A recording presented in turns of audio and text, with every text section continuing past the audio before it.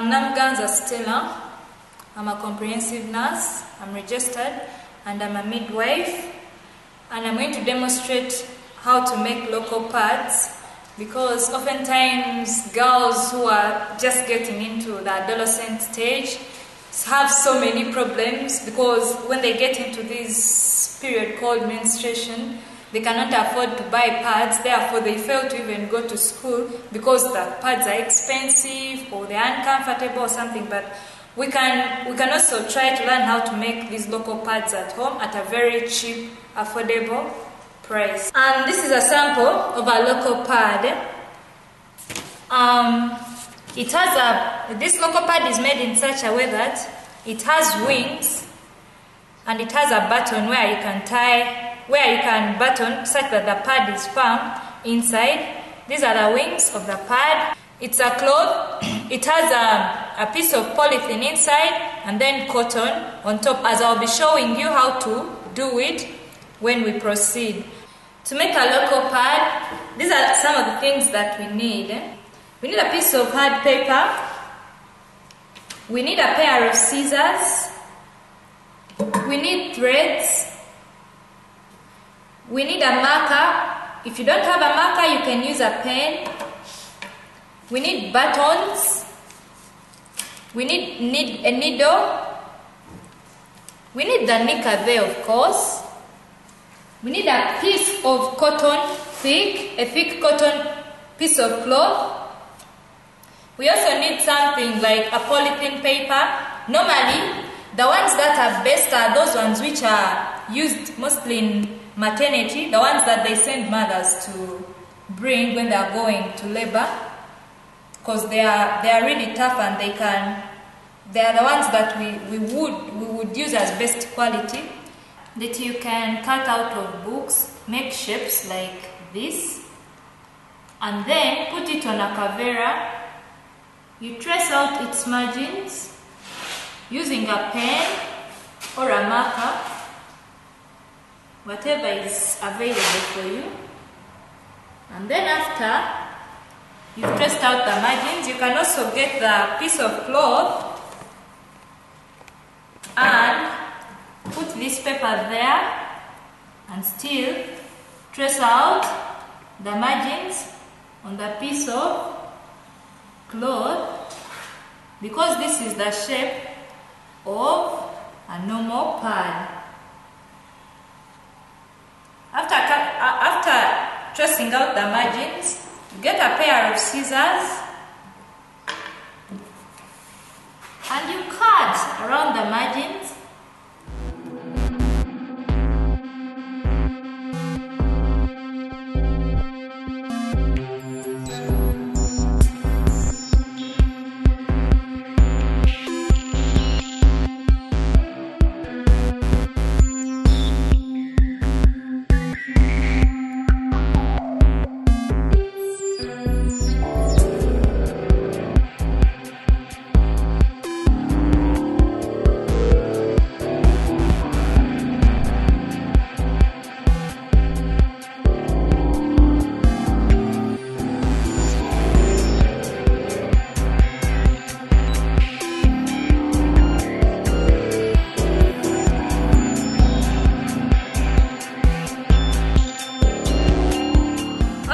Cut our one piece of kavera and 2 or more pieces of cotton cloth. The thicker the better. If you want like 3 or 4, you can cut. Either way it works. Since we know that our pads need to have wings, we shall have to trace out still this shape on the cloth, and this is how we do it. So we now cut out this piece. We trace it on the piece of cloth, its margins, because these are the wings, and here is where we shall put the what? Our buttons, and then the hole for the what? For the buttons. So this is what we do.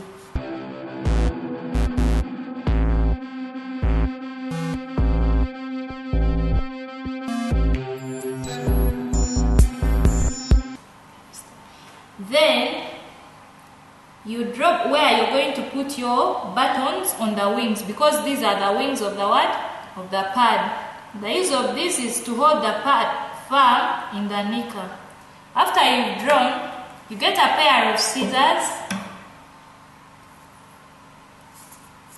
and then you begin cutting through the margins of this picture that you've drawn.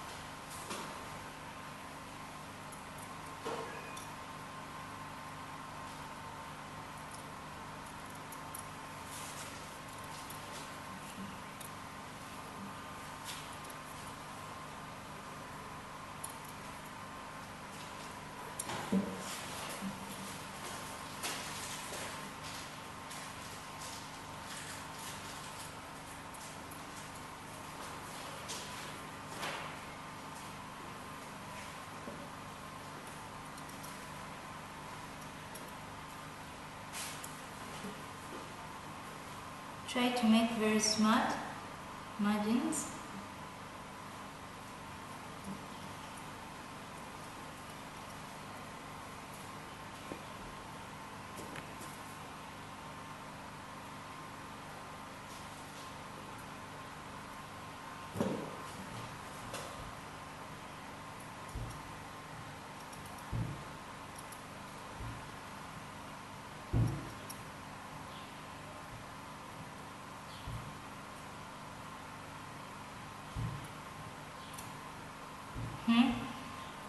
So now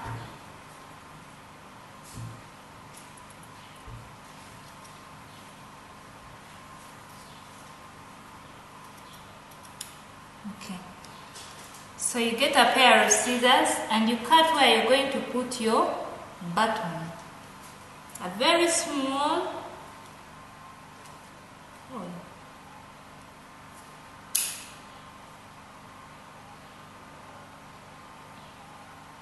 That will depend on the size of the button you want to use, but preferably a small one for comfortability.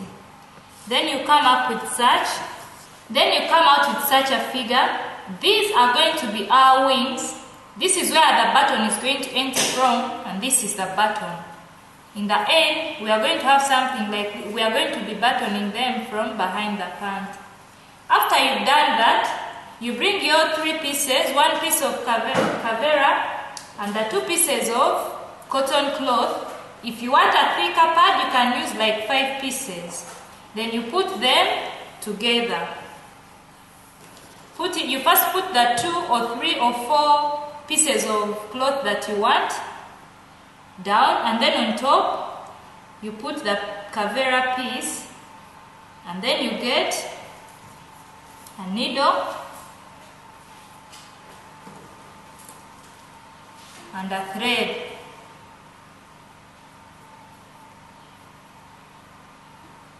You begin making stitches or sewing, or rather knitting.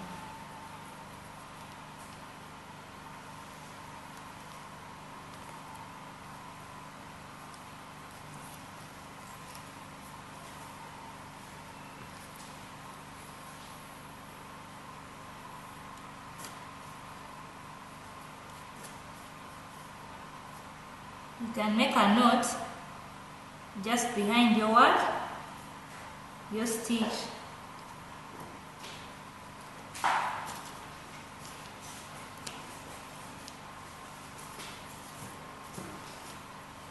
Go back.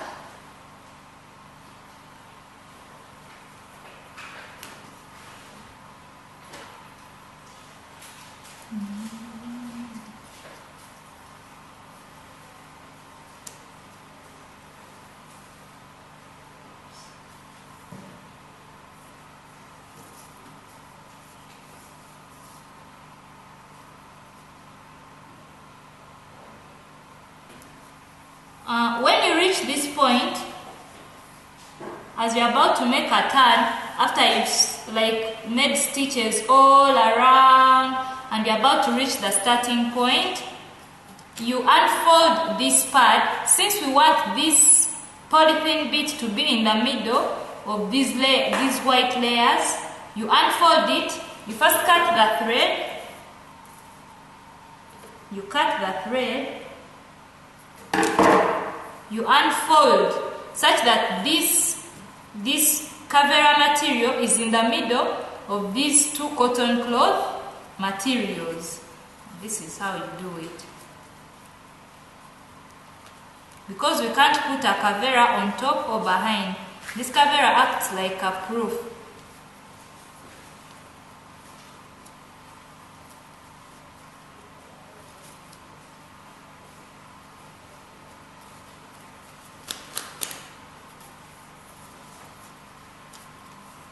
So now the cavera is in between the two pieces of cloth. You get your needle and thread back and then you close.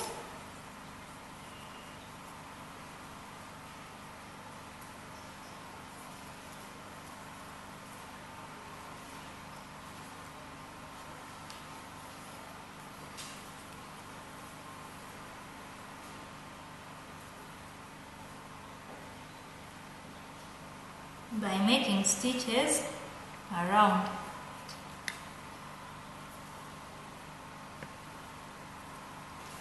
In the end, you come up with something like this.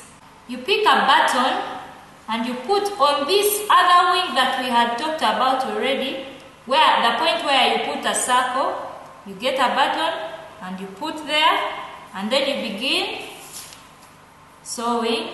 So you attach the button to this side of the wing to make it firm.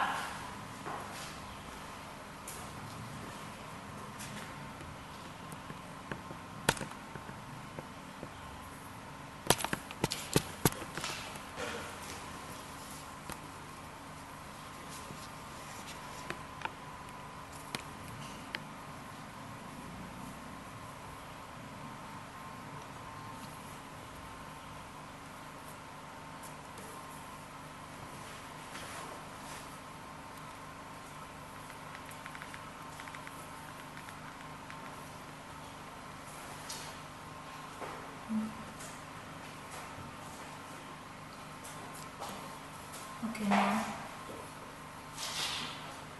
when you feel the button is really firm on the pad, you can always do this, make a knot of your stitch like we do when we are finishing the stitch, and then cut. After you finish to make your two pieces, you get your knicker or panty and put it like this. You get this piece of the pad and put it on the knicker like this. You get this other piece of the pad and you still put it on top of the first one. Then after, hold your knicker like this.